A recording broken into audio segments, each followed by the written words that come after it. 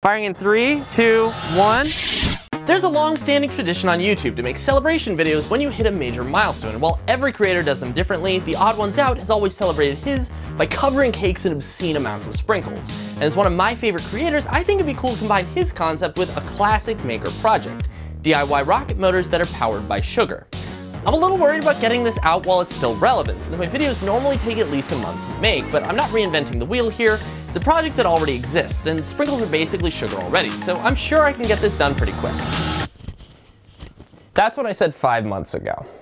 I started this project naively optimistic. I want to see if maybe it's pretty easy to just mash this or grind it and get it to a pretty small consistency. But I quickly learned that this was going to be harder than I thought. That reaction is really, really slow. That's slower than I expected even. I mean, the mix was pretty terrible, but clearly Jimmy's won't cut it, but I was undeterred. There are other kinds of sprinkles. Surely one of them has to work. And I was right. While technically the sanding sugar appeared to work the best, I don't really think of those as sprinkles, so the obvious choice was the close runner-up. Der Rudiger fruit-flavored sprinkles. Der Rudiger? Der Ruitger. Der Ruitger. Sorry, Dutch people. The early success gave me confidence this would work, so I put out a call for my subscribers to build and send in rockets while I got to work counting and weighing 100 sprinkles. And after a little simple math, I found that getting 500,000 meant buying around 30 boxes of fancy Dutch sprinkles, plus 30 pounds of potassium nitrate as an oxidizer for the fuel. I know what that sounds like, and I'm definitely on a list. With a promising starting mix, it was time to make a motor. The original recipe calls for PVC pipes as motor casings, but since I decided on C-size motors, PVC pipe wouldn't work. So instead, I printed the casings myself using a simple 3D model made by the Weisz task force. And after grinding, mixing, tamping, and drilling, my first test motor was ready for the test bench. Wow, that worked perfectly. Time to try it for real. 3, 2, 1. Huh. Okay, well, that one looked weird anyway. Maybe the fuel was bad? Everything looks fine, which just kind of makes this even more strange. Maybe it was whole size. All right, so this is a 9/64 bit. We're gonna try that. 3, 2, 1. All right. Rocket attempt 2, wider bore hole. 3, 2, 1. And nothing. Yeah, still no clue what's happening. There's obviously something funny going on here, so I tried to reason through it. Model rocket motors work because pressure from burning fuel shoots out a small hole which acts as a nozzle in the bottom of the rocket. And this rapid release of pressure pushes the rocket upward. Using one is super simple. You take a motor, insert an igniter, and then plug it with one of these so the igniter doesn't fall out. But with my rockets, it looked like what was happening was that the rocket itself wasn't burning fast enough to get it going, since in the few cases where it left the pad, it seemed more like pressure was first building up behind the plug and then popping like a cork from a bottle of champagne. Without that plug, the motors weren't burning fast enough to put out the amount of pressure needed to launch the rocket, and that kind of makes sense, because it turns out sugar is a really horrible fuel to start with. The fact sugar motors even exist is more so just because it's readily available. But at this point, I'm in too deep to quit, so how can I fix it? 2 ideas. Option A, drill a deeper hole, causing more of the fuel to ignite all at once, meaning more pressure will be trying to escape. Persistence 2, new motor firing in 3, 2, 1. Well, that was new. Wasn't exactly what I was hoping for. Option B, try using a more unstable oxidizer for a more efficient and faster burn. 2, 1.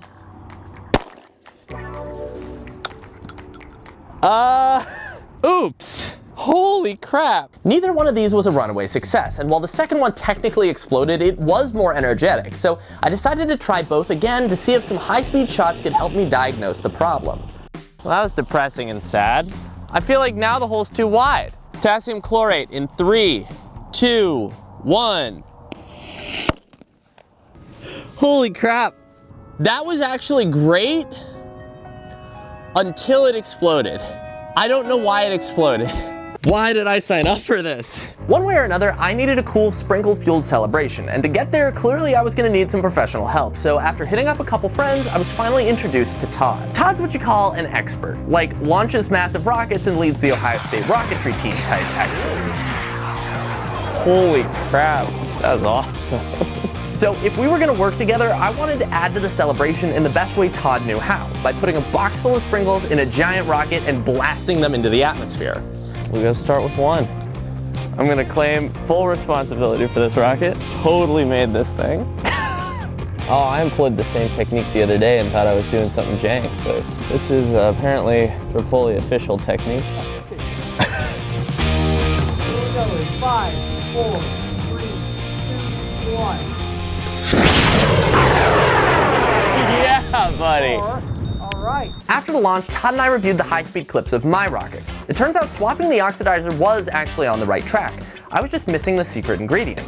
Red iron oxide. Red iron oxide isn't strictly necessary, but in the right quantity, it serves to stabilize the mixture, and my motors clearly needed all the stabilizing they could get. So with a new test mixture, I prepared a fresh motor and headed out to test it. Well, 5% red iron oxide. 3, 2, 1.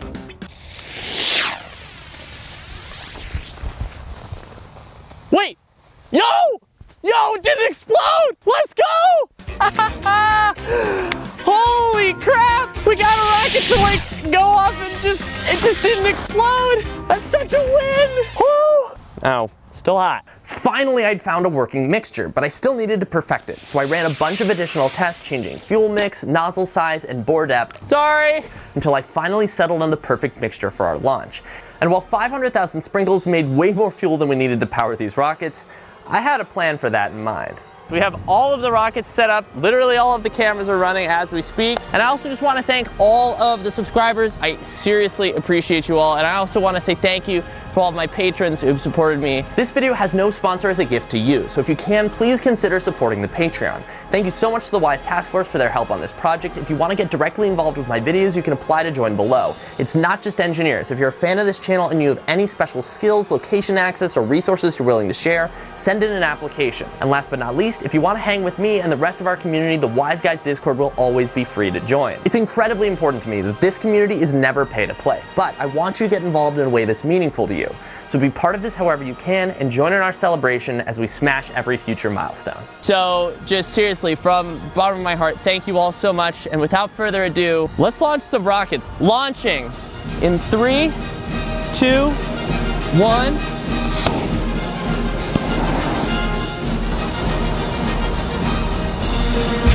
I am so nervous.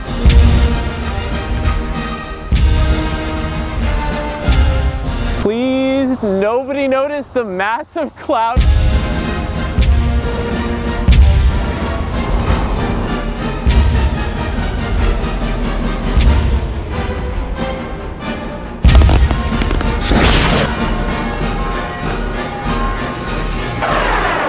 Holy crap! Wait. Hey! Hey! I'm gonna call that in one piece. Shout out to patrons Adam and MadX, you absolute mad lads. Check out Jack's channel for helping me the last few months, and I will see you next time. That is the stupidest and most awesome thing I think I've ever done.